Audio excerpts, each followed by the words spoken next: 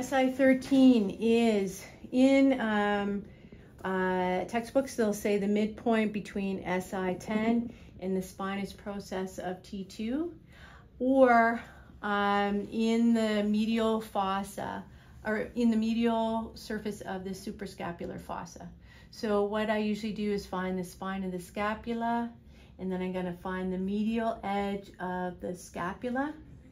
And right in that area, there's going to be a soft triangular soft spot, and that's SI13. So just to review that again, I'll find the spine of the scapula, and then I have the edge of the scapula, and then this point is superior to the spine of the scapula, but on the medial suprascapular fossa. Okay, there we go.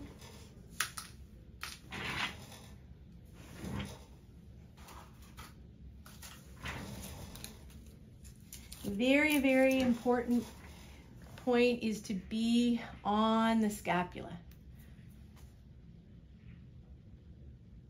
Okay, so that's SI13.